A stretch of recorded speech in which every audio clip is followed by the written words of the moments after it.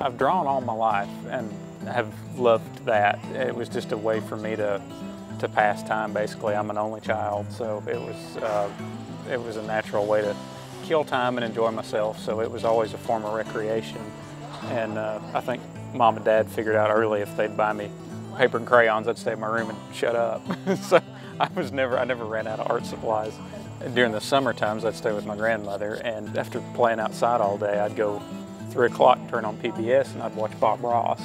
That was fascinating to watch, especially I was young, I was 11 years old when I really discovered him and kind of got into this. From that point on, I would watch Bob and I'd try to copy what he was doing. You know, I'd paint and try to imitate him with colored pencil or something like that, and then I decided one day, well, I'm going to save up my money and buy one of these kits and try it. So I did, and it literally was just like I painted like a crazy person. I was absolutely fascinated with it, and I couldn't put it down. I just kept doing it.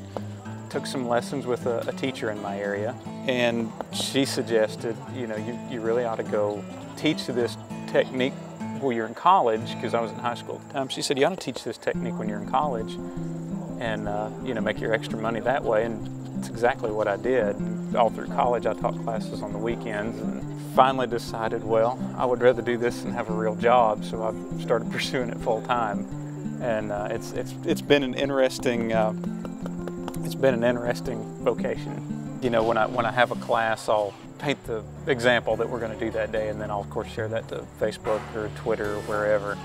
And I love it, because if somebody's interested, they can share it and say, hey, check this out, you know, maybe you want to do this, because people seem to always have a friend, you know, that they'd like to introduce to this, because I know I did. I love it, and that's part of why I love teaching, is because I remember what it did for me, what learning to paint did for me as far as just mood enhancement and, you know, general well-being. I mean, it's a great activity, and it's real life enriching. So I think when people experience that, they want to share that.